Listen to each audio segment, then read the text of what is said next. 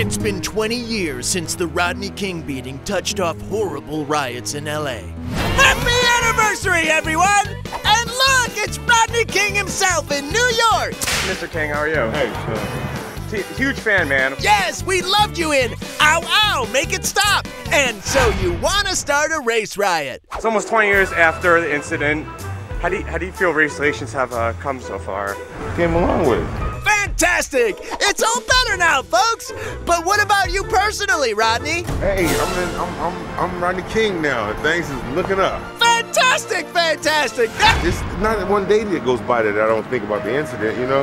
I get these headaches, when my sinuses start burning, I think about it, you know? Sort of the opposite of fantastic. But hey, what have you been working on? He was on that show, the Dr. Drew show, the rehab show. How much alcohol do you use in the average day? Oh, wow. Well, at least he'll always be known for these simple words of wisdom. Can we all get along? I was there and he just was like, he didn't know what to say, and everybody was waiting for a lead for their story, and it's like, we're waiting and waiting and waiting, and he said, why can't we all just get along? And we all looked at, all the reporters looked at each other, okay, that'll do. And we all walked away and decided, but that's how it happened. We can tell you were really moved. But for the rest of us, Rodney remains an inspiring speaker. Rodney King did an interview with NPR and he said the F word. Who says the F word on NPR?